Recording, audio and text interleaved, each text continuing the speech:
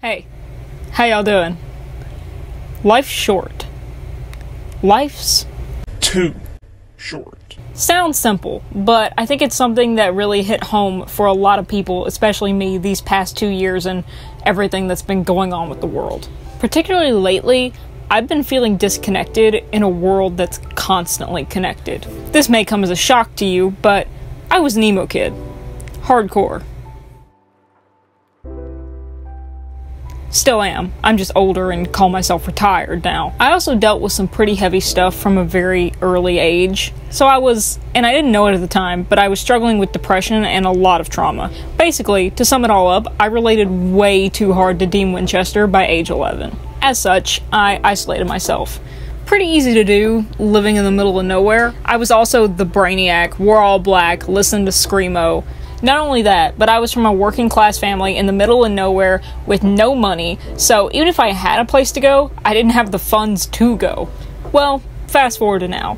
As I've both grown up and started doing some healing, I've had this turn in my attitude approach to life. I call it my why not attitude. It's exactly what it sounds like. I'm feeling like I'm playing catch up with all the years that I spent isolated. My preteen and teen years that I should have spent going out, doing things, and having experiences, I was busy dealing with the crap hand that life had dealt me.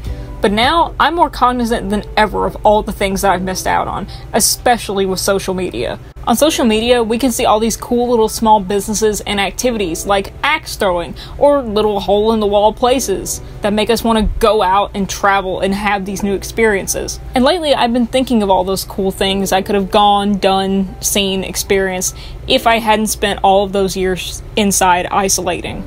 It certainly makes me sad and regretful, but it's not too late. I still have time. I don't know how much time, and honestly, that was a big part of my isolation early on in life. I lost a lot of loved ones very early on in my life, and so I was made very aware of my limited time here on Earth. Naturally, I thought I wouldn't be around that long. I don't know how much time I have left. But what I do know is that as I've started this process of healing and growing, I'm more excited for life than ever, and I want to experience everything, whatever I can, because why not? There's so many cool things to do, so many cool things to learn, so many cool people to meet and memories to make. So if I can, why not? In this series, it goes without saying that I was very inspired by Unis Honest, as I think a lot of people should be, but mostly the inspiration came from the changes I was making in myself and the cool things that was coming out of that simply by asking two words. Why not? So this series is all about exploring what life has to offer. It's about looking at possible opportunities and asking, why not? Overall, this series is about expanding on that concept and what can happen when you start asking those two little words as a habit. Trying new things, learning new things, meeting new people especially, and definitely going new places. Just anything and everything that catches my eye. Everything that I think that would make the most of whatever time I have.